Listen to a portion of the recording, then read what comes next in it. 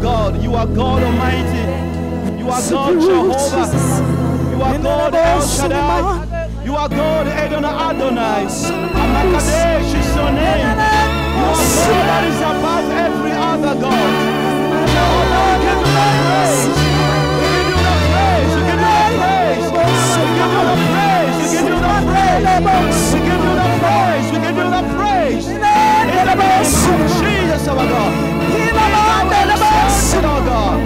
Be thou exalted, King of glory. Be thou exalted, Jehovah.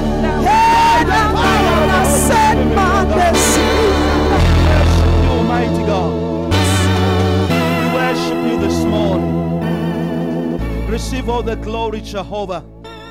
Receive all the honor and the praise this morning in the name of Jesus. Father, we surrender to you, O God, because you are the King of the universe. We surrender unto you, Father God, because you have chosen us to gather in this manner. And so, Father, we pray that you take total preeminence of this place. Speak unto us, O God, in your very special way. Lord Almighty, we hinder every plan of the enemy, Jehovah, that hinders your people from listening unto you. Now we pray, Spirit of the living God, that you count us worthy, Father God, to sit under your teaching this morning, in the name of Jesus. I pray, Father God, that your word shall come with wisdom and with understanding, that it shall help our lives, oh God, even to be better Christians, in the name of Jesus. Lord, we give you all the glory and we give you the honor. In Jesus' name we pray. And every one of us says amen. Hallelujah! Hallelujah! You may kindly take your seats in the presence of the Lord. Praise the Lord. Hallelujah. Greetings to you all in the name of Jesus, the Son of the living God. It's a privilege. It's a privilege. It's a blessing to stand before you this morning and share a few thoughts and share a few understanding on the aspect of love and marriage. And today we are dealing with a very special theme that I was given by the youth. They said today we better look at the challenges that we face in relationships. The challenges that we face in relationships. We will also look at the fears that we have because of relationships. Some fears, they make us not to get into relationships. I want to submit to the church this morning and afternoon that marriage is not for boys, neither is it for girls. I'm not speaking in terms of age, I'm speaking in terms of maturity. Marriage is not for boys, it's not for girls. The fact that you are putting on a trouser does not guarantee you to marry. The truth that you have all the physical organs of a man, the physical organs of a woman, does not guarantee you to get married. I still want to state to the church that marriage is not for non-believers. Marriage is not for non-believers. I want you to understand that. Our community that we are living in today are in so much pain and trouble because of the misunderstanding of what marriage is. Because of that misunderstanding, where everybody marries, because he's a man, he's a woman, we feel he qualifies to marry. Some of us are products of those homes. Sorry to say that. We are products of homes where there is no love. We are products of homes that are dysfunctional. A home that is dysfunctional.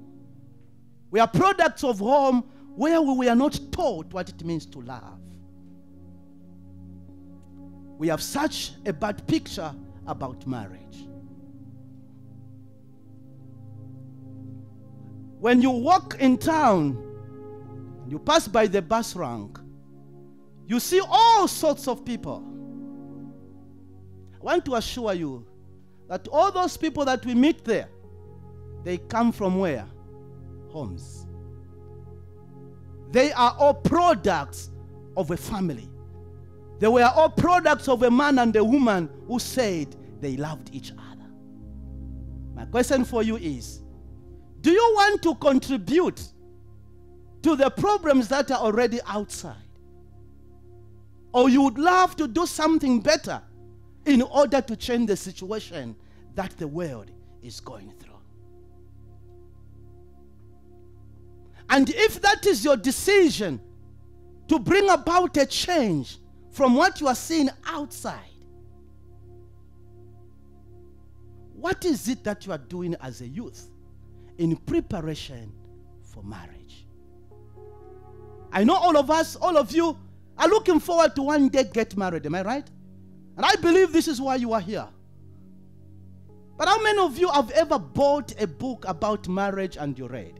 You finished it. Raise up your hand. You went to the bookshop.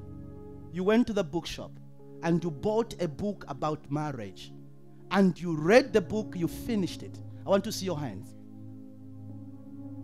I have 2 hands of people that took it upon themselves, that took their precious money. They went to a bookshop and they bought a book about marriage. And they read the book and they finished it. 2 people. How many are we here? But we all want to marry. What do you know about marriage? How many of you have taken it upon themselves to attend conferences like this one? And unfortunately, even in our churches, such issues are not addressed. All they do is on the day when you are getting married, member, that's the day they will take you through premarital counseling. Am I right? And let me tell you, at that time, you don't hear anything. All that you are looking for is the wedding day. Your mind, your concentration, whatever they will tell you is useless. It won't make sense. Because uchakile. Whatever advice they will give you is not going to help you. As such, when you get into marriage inside, you start to live marriage trial and error. Can this work? Can this work? Ngabona make enda kanje. Ngabona babe enda kanje. And you live in such an atmosphere of trial and error because you have never been taught.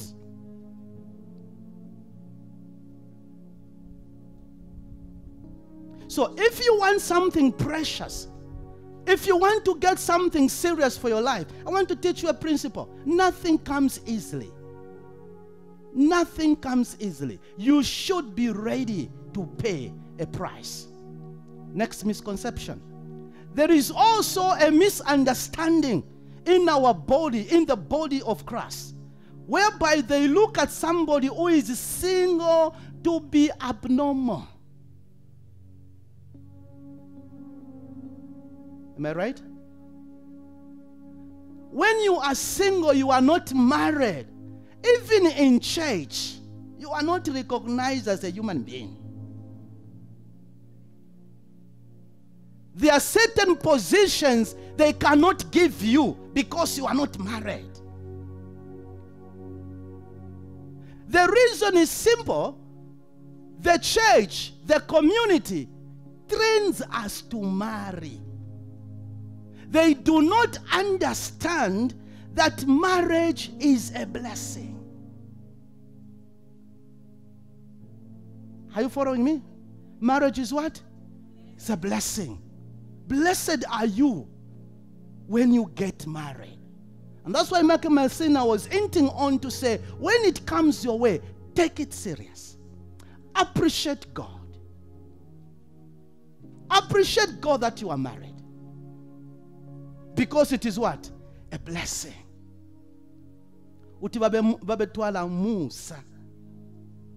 not that he deserved it.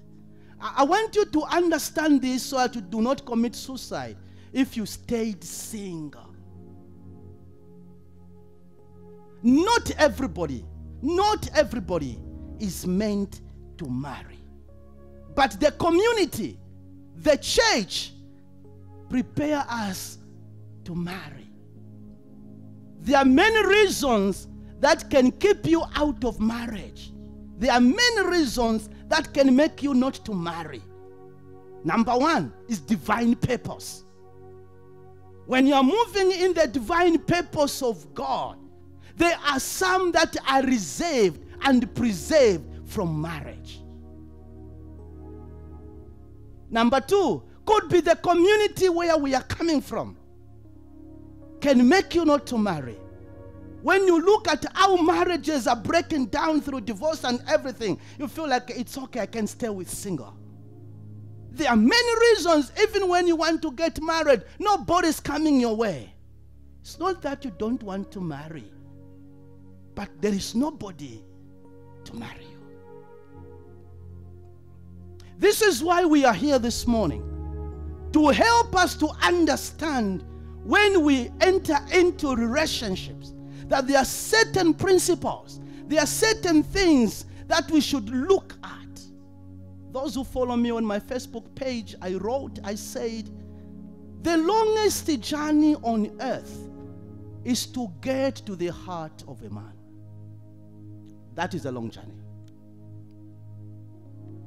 There are times when I start my car going to Zambia, I will do 1,800 kilometers driving, but I know I will reach my destination. But to get to the destination of a man in his heart, it can take you your lifespan. There are witnesses here who thought they did the best, they got this man, it is theirs. No pakanchana. Vende konke. Yabona? Asamtana abantu avuke kuseni uthi hawu angikwathi mina sewuphumile uhambile. Ngedele utibute bebuto sewukale kodwa lokwendile umuntu anabantu uhambile. Kodwa lokwendile ukubi. You did not reach to his heart because it is the longest journey. Somebody shout hallelujah. How many have walked that journey before and you never reached the end? Just when you felt like the bells are ringing, you even bought the ring and secretly you looked at the wedding dress and you say, wow, wow, wow. You even began to save.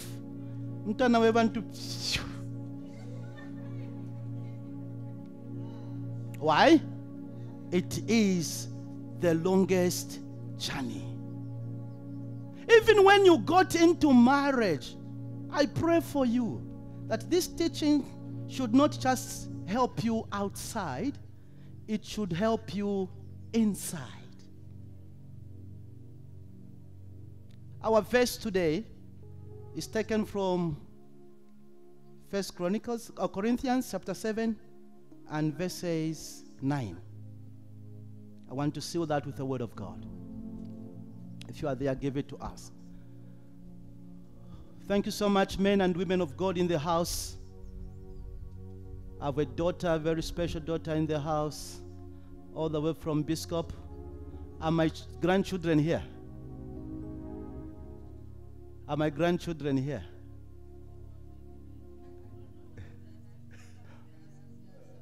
We look forward to that. God bless you. But at least I have one. Hallelujah. Pastor Smelane, you're welcome. God richly bless you. We're happy to see you here. We hope before you go, you will come and greet the young people.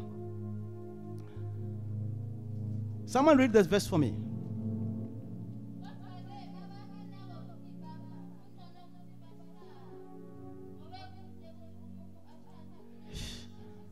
Nomba kunjani? Kuhle. But if they can't, they burn with passion. I want to give you a key principle from that scripture. From that scripture, you need to understand that in every man and woman, there is a passion from that scripture. Maybe she doesn't have the passion to marry. No, unaye. Ungacabanga loba bewufunze kakhulu uthe passion unaye. Why? It is an inborn. Ungabona mamba kulumene tintimbi yasha. No, ikona le passion. This is why ungababuke laba hlabela bathi baholdi bayekhaya. No. No. Khona ubuhlungu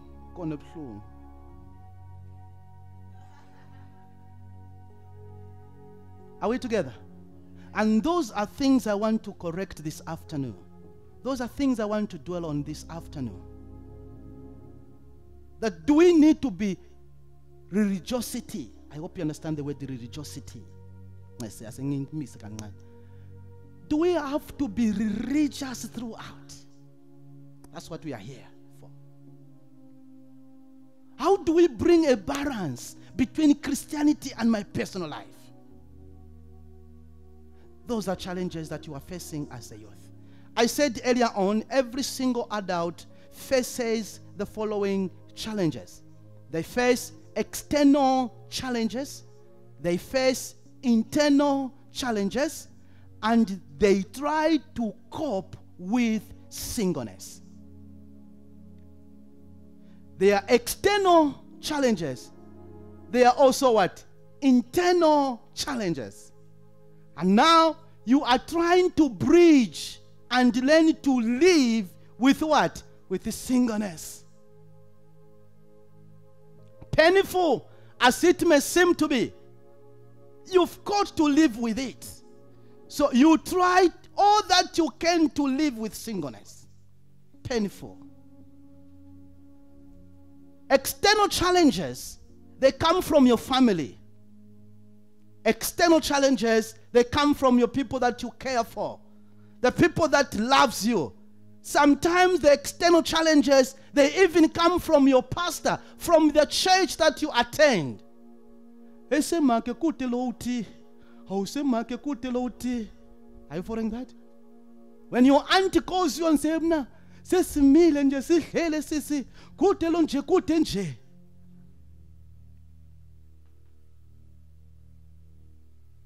are chairs, guys, here. Come here. Come and sit here. There are chairs here.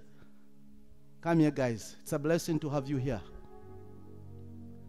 Those are external challenges. Sometimes you face external challenges. Sometimes you face external challenges from your friends. You face external challenges from your friends. Your best friend now is married. Sewuselewetwana. Sewuyabashathisa nje bonke sebaphelile. Sewuya ekamelweni uyadibuka emireni anikubi kuphi nje. Kude lo nje ungangibona. It is now moving from external, it's becoming what? Internal challenge. You were the youth leader. Sebobantwana baphelile bonke. Uyabashathisa. Sewena umile nje. Thina simile nje. Simile nje. Siyakholwa ngena yakho Jesu. You start asking yourself now, the external challenge is becoming what? An internal challenge. You go into the mirror. There is something wrong about me. Maybe I'm twisted, maybe. Those are challenges that we will go through as a youth. Not only that, you face a challenge when you look at your age, especially for ladies. You look at your age and you are approaching 35.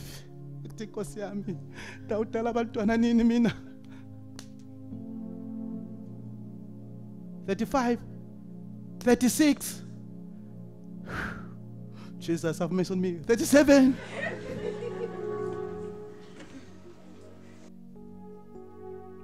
At that time, I wish I had time to talk about the desperation that you go through in life. You reach a point where you say, let me just have even a kid. You know what? It has moved from external challenge. It is now what? An internal challenge that you are facing. Now you come to reasoning and try to live with it. You try to live with it.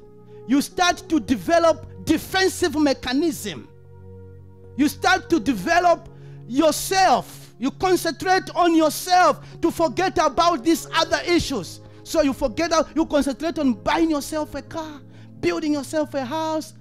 You are fighting the internal challenges.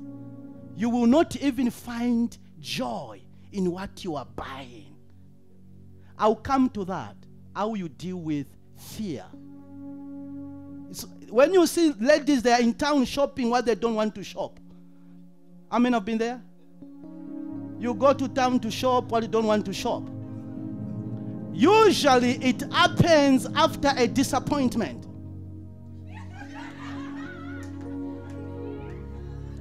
Usually it happens after a disappointment, after a letdown. You go to cool yourself down.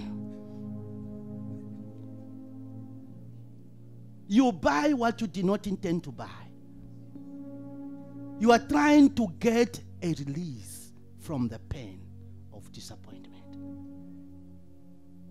But that is not the answer.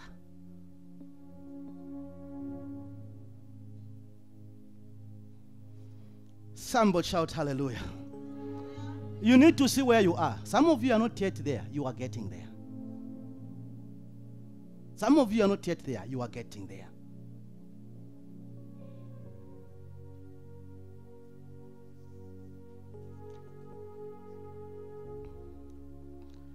Which one is stronger? Internal challenge or external challenge? Internal challenge. There are many of you who shed silent tears. Silent tears. When we see you in praise, you are singing, you are bold like a lion. Hallelujah, Vesalan. Hallelujah, Vesalan. I say, ube wetwan. Evening will locate you alone. The hallelujah will finish. The car will be parked outside. The TV will remain in the sitting room. Ngena a bedroom, you know your bank account is fat. But here you don't need it. You don't need your bank account here. Look at me. Money can buy sex. Money can buy sex. It can never buy love.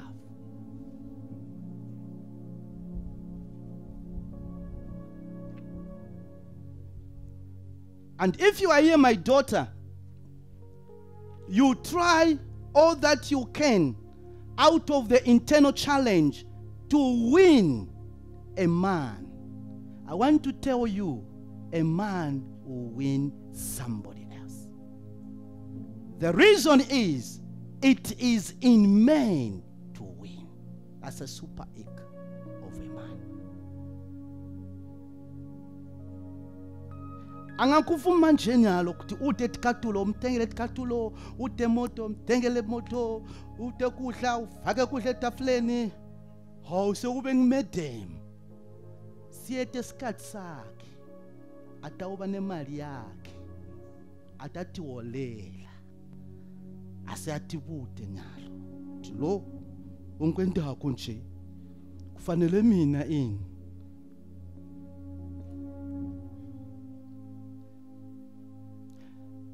Babetwala uthi wambalekela lo sisi. Kwendeka mfana. A lady will submit to you because kona lwakutolako nyalo. Okay? The day she will have her own money. Money is a true tester of character. Money is a true tester of character. Some of you are very humble now. Nice to talk to because uteneshele in a pocket. Ute. Nice. I can call you and sit you down and talk to you. It's okay. The day utawola nje tingenile. Ongitshela nimfundisi manje. You know cabanga. Say ingenile. Because money is the true tester of what? Of character. If you meet a man with money who is humble, I'm giving you hints. If you meet a woman with money who knows her position, I'm getting somewhere. You are in the right place. That's why love is not rude. It's not rude. Love is not rude. No matter how big you can be, CEO or what, know your position. So don't let external or internal challenges make you a snip decision. I don't know how to break that one. A snip decision. Don't let external challenge, internal challenge. Akubita umfundisi wakho akubita thesis sekuthandazile thina sithandazile thina kude nje akulu make umfundisi akubake konela ukutshela umuntu ebo bakhe bafundisi yekelani kutshela abantwana bashadeleni. Stop it. You are not don't think they don't want to marry. They want to marry. Find a way of talking to them to build them. Don't let them make decisions they will regret for the rest of their lives. That person you're talking about, you are not going to live with that person. It will be that young lady, that young man who has to live with that young lady or that young man. This is why it must be an independent decision, guided by the Holy Spirit, with wisdom and knowledge in making such a decision. Many of you say love is blind. Am I right? How many have said that before? It's not blind. It's ignorance. What you don't know can kill you. Love is not blind. Love has got eyes. It sees. Inkinga mnayo ukuthi uyafuna ukushada yabona. So kulunginte kwe hawu kutawulunga ntamtandazela atawuchange. You are now God to change a person. No atawukola lo muntu atawukola. Naye uyamthanza uNkulunkulu. Unje but atawuchange. You are comfort nyalo. Nakusasa sisi uqhubeke uthi comfort. Because in life there are no small decisions. Every decision you make in life is major.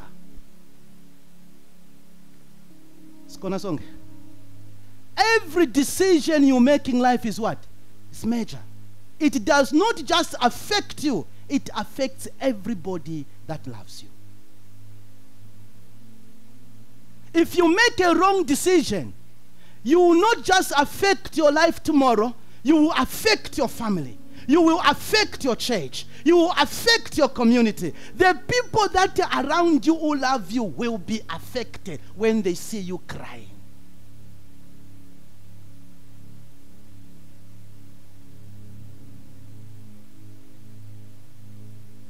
Sikansele. Usinika umsebenzi phela. Ase unciphe lo msebenzi. So love is not blind. It is ignorance that make you do certain things thinking it's love when you are destroying your future. Never forget, there is no minor decision. Every decision in life is major. It may not affect you now. 5 years later, you will feel it. You will feel it. The people who are clapping hands for you today, they may not be there. You will have to face it alone.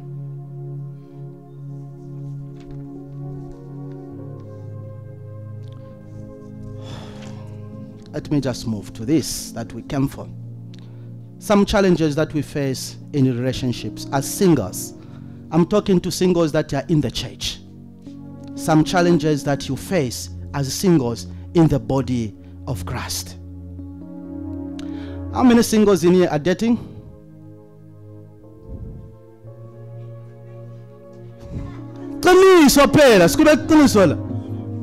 How? Second ngikhuluma nabani lapha? How? Ngicela ama singles la who are in relationships. Ngiyabacela. 1 2 3 spare 4 okay 5 myself. 6 myself uyasebenza uNkulunkulu 7 8 9 wow beautiful 10 oh spare I'm happy for you but you have not told daddy.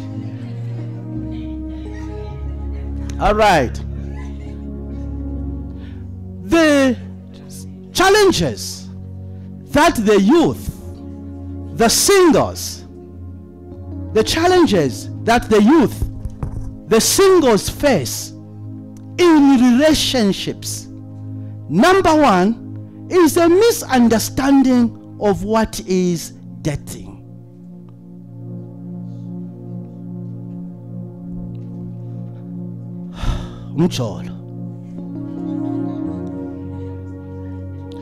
That misunderstanding of what is supposed to be done during the time of dating is where you mess up the whole essence of marriage. Senine muya date muyaqabusana. Mbani lokho ukuqabuza la? Angathi wakufundisa ngumbani? Angathi. Ufanele. Fanele mfana. Mqabuze kahle komakhe. Yeah. Umqabuze kahle. Yeah. Uyaqabuzana lapha phela. Yeah. Manje wena ukufundisa ngubani? So wena uqabuza.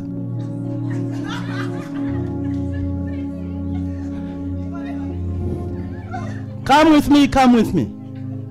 The real problem that we have is a misunderstanding of what is dating.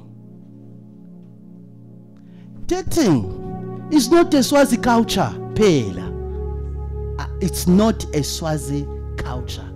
It's not an African culture. Dating is not a Christian culture.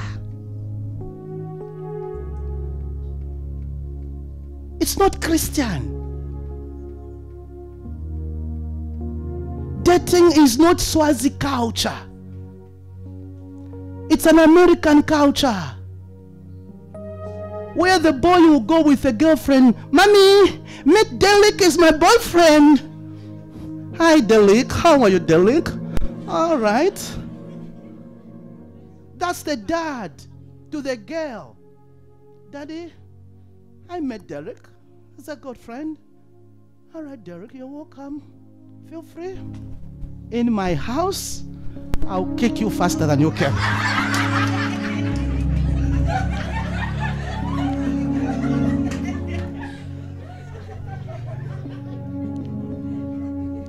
When Derek is going, Esther will go by the door and kiss Derek. Derek, bye-bye.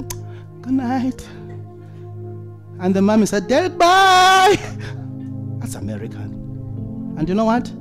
That's what we are copying. Because we have lost what is called self-identity. We have lost what is called cultural identity. We have lost what is called African identity. We are now living the way we have been taught by our colonists. The people who colonized us, they taught us how to behave. And the white man became the mirror of behavior. When you do not behave like a white person, you are still living a barbaric life. When you do not do what white, no, a white has become a standard of development. Ngiyanibona nje usuka lekuseni uye Jozi ubuye eNzambama sewena uyazonda. Wambekuseni uyabuya kume siZulu. Siswatsakithi ke.